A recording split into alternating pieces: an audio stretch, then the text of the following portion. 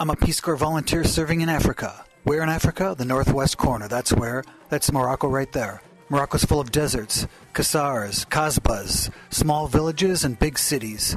It's a predominantly Muslim country, so there's lots of mosques.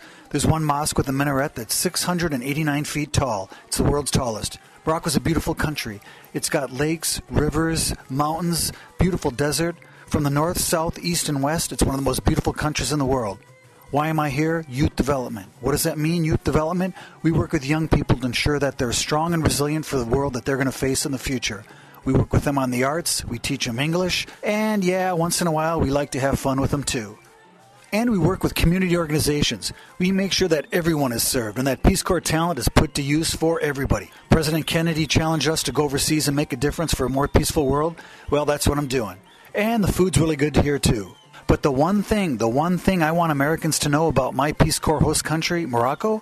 المغرب أول دولة كتعترف باستقلال الولايات المتحدة في 1777. That's right. Morocco is the first country to recognize American independence in 1777. And yeah, the summers get really hot, and yeah, there's storms, and sometimes there's really big storms. But the people are the thing. Americans and Moroccans have worked together in the Peace Corps since 1963. We really are best of friends, and we share each other's optimism for the future. So yeah, that one thing I want Americans to know about my host country, Morocco. The first country to recognize America's independence